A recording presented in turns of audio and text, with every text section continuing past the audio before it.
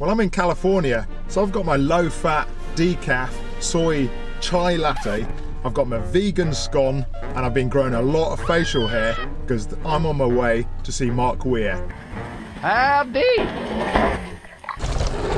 Hey, Dan. Don't bother getting out. Got a little shopping to do. Little shopping. Okay, shopping it is. Came to ride pump track and we're going shopping.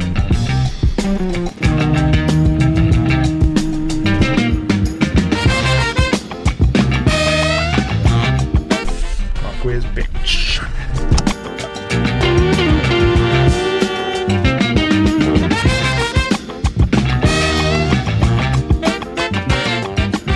Well, I'm glad we got that little shopping extravaganza out of the way.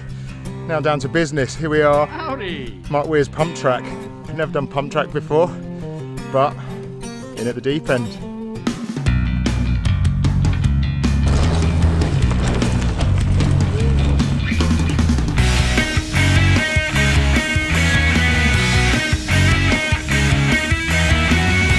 That's my first lap. Safe to say, he pretty much left me for standing. I think I've got a lot to learn. He's making it look a little bit too easy. So what's the idea, Mark? What's going on? You know, the idea of the pump track is be able to create rhythm with the ground that's made, and a lot of it is just being able to make speed out of every bump. So you're trying to be on the ground, kind of soft on the fronts and heavy on the back. As soon as the front wheel goes over, you're pushing it down, and as soon as your rear, you're letting up on your rear, coming up over the top, and as soon as it goes over the top, the crest of the roller, you're stomping down as hard as you can on your rear end to squirt out of there. And then do it again, light on the front, heavy on the back, and always trying to stay low and close to the ground, because it's not about getting there, it's about making speed. Well, the one thing I picked up on was squirt out of there, and I'm quite good at that. So there's hope for me yet. This bit's causing me a bit of trouble. This is like a little step-up thing, and it's killing a lot of speed for me. So I'm going to find out. I'm going to quiz a Jedi Knight here. I'm coming off the ground just trying to act like that's full of dirt and just staying super close. And right when I get to here, this is where I'm pushing down again. So I'm just unloading, taking a split second off the ground just to get right back on it as quick as I can, and then just completely compress against the side of this, and then down that to get the speed to do the step down.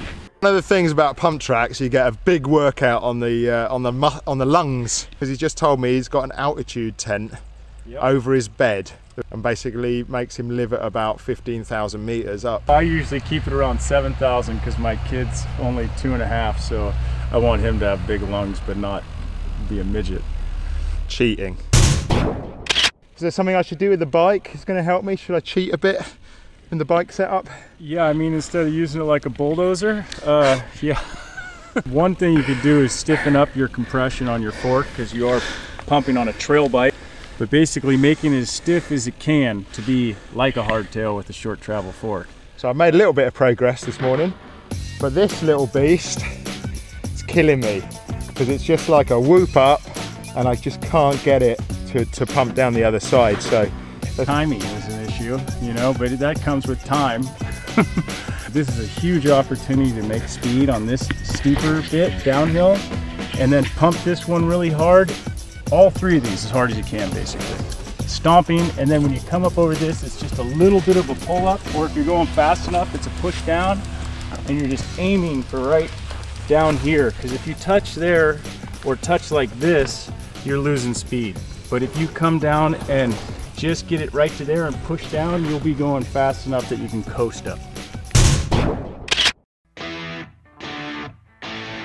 Yeah, I mean, on stuff like this, when you're riding a pump track, you got rollers and berms to make speed, and it's not much different when you're in the, you know, on the mountain or riding an enduro. You can take a section like this and be able to float over the front of it, and then pump the backside, and then lift again and pump again, because doing pedal strokes isn't really an option, because you try and pedal and you could click a pedal onto the ground, or you just don't have the option because the way that the gearing is, but you want more speed, and that's why pumping and pump track can help you out on the trail.